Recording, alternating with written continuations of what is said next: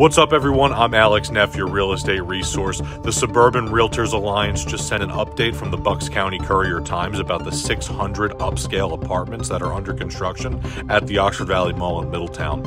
The first of two large apartment buildings is taking shape on a 20-acre plot of land that was once the mall parking lot, built 50 years ago. The Oxford Valley Mall apartments are being built by developer Cornerstone Tracy, who reports on its website that the first 391 apartments are on track to be completed by March of 2025. The units are defined as Class A apartments, which is a term for the most expensive residential units that have great locations and are outfitted with luxuries and amenities not found in more affordable places. Oxford Valley Apartments will have a shuttle to the nearby Woodbourne train station, a swimming pool, a fitness center, and a wraparound parking garage.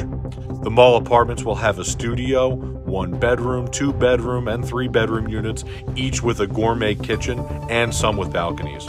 Simon Properties, which owns Oxford Valley Mall, hopes the apartment project will revive the mall, built in 1973 and was once one of the largest malls in the United States.